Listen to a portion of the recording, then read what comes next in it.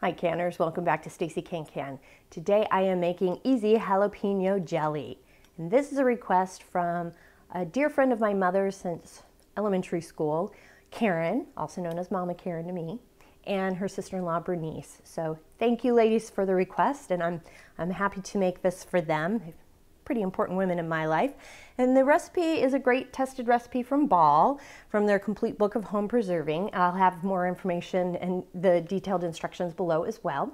So the ingredients that we need for this are 12 ounces of jalapeno peppers. And I did get them organic at the grocery store, but you can do what you want on that. This is a great, use them up for your summer garden too, prepping for that. 2 cups of cider vinegar, 6 cups of sugar. So jellies require a lot of sugar, especially when you're not using fruit that have some natural pectin in it.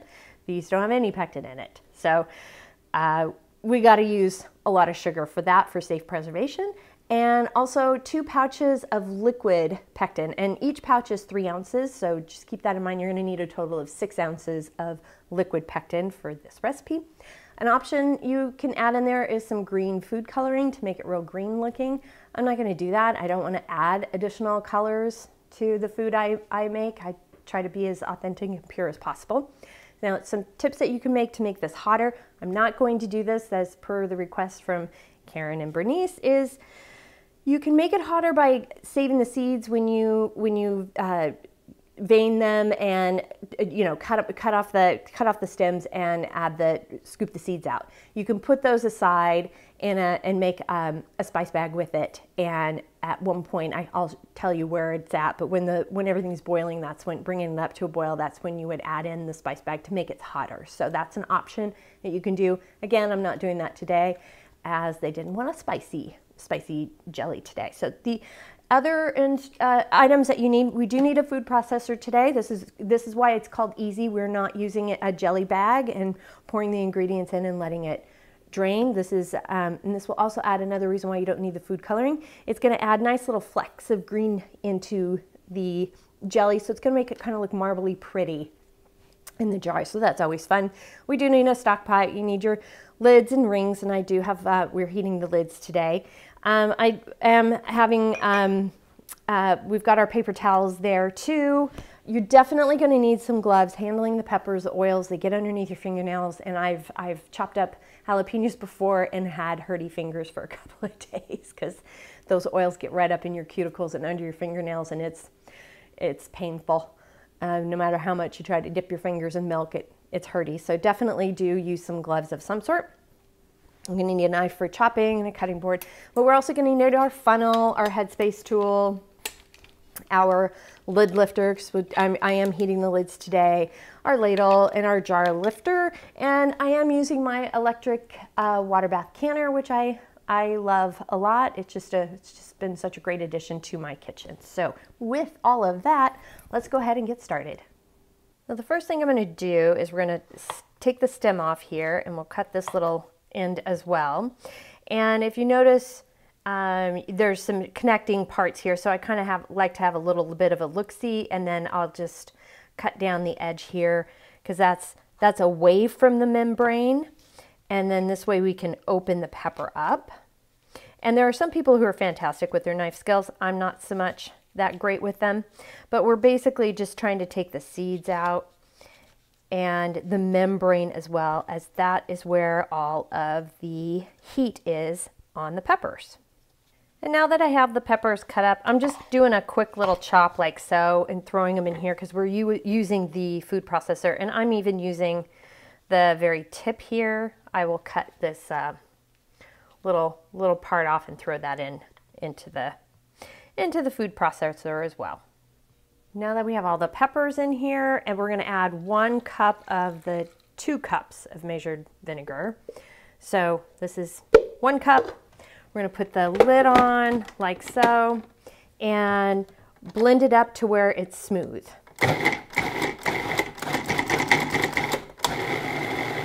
Little side note, I do have my lids heating up, but now that I've got it nice and pureed, I'm going to go ahead and pour the mixture into the pot. So the jalapeno puree is in here. I'm adding the other second cup of cider vinegar and all the sugar. Watch out, this is painful, I know. Oh, 6 cups.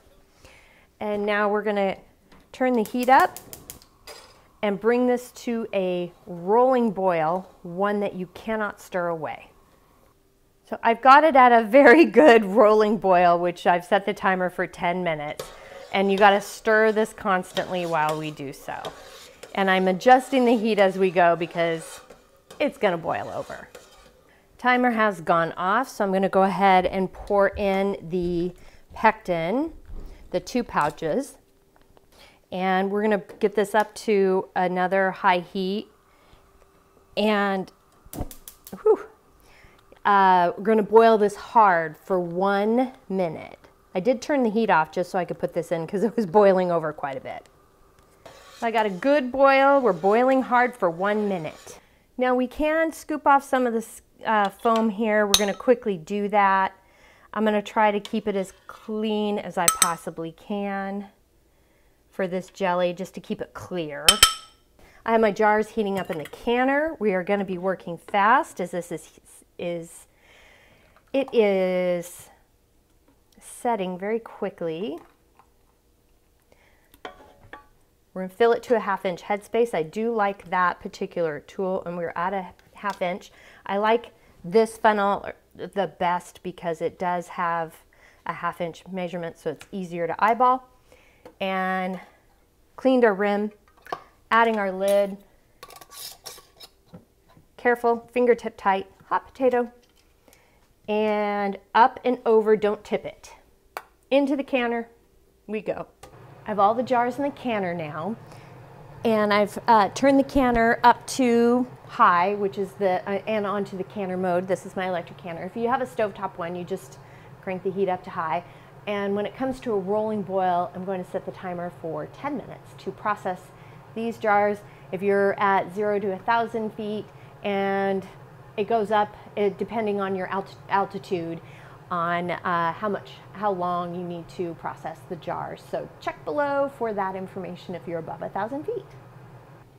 Canner has come to a rolling boil, so I've set the timer for 10 minutes for my altitude. 10-minute timer has gone off, so I'm going to cut the heat to the canner, and we're going to remove the lid like so. And I'm setting a timer for 5 minutes, so it's a good idea to let the canner sit with the jars inside for 5 minutes, removing the lid. This helps with the sealing of the lid process, so it's a good step to take. The 5-minute timer has gone off, so I'm going to go ahead and take this little cover off. This does a great job of helping to keep things consistently boiling. If you have a regular stovetop canner, you may not have that. Oh, wow. That looks really good. And remember, up and over, you don't want to tip the jars to dump out some of the water. There's some water on the top. One is already sealed. 2 have already sealed. 3. Check out that color. Really good. Another one sealed. They're sealing left and right. But look at that color. It's got some great coloring in there, and it's nice that you don't have to use a jelly bag for it. And here is our easy jalapeno jelly. And it was quite easy to do, especially without having to do the strain the juice out of a jelly bag. It does make it a little bit quicker, and I think it tastes better, and I also like the looks of it.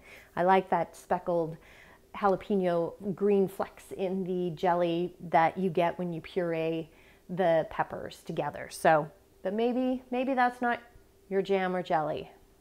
That was terrible. All right. So anyway, the recipe is down below. That gives more detail and altitude variations for canning, for safe canning practices. And also, please like and subscribe the page below as well. If you have any questions, comments, suggestions, feedback, concerns, by all means, please reach out to me. I'm on Facebook at Stacey CAN CAN. You can at me on Instagram and TikTok at Stacey CAN CAN. My website is www.staceycancan.com, and my email is info@staceycancan.com. Thanks so much for joining me today, and until next time, happy canning.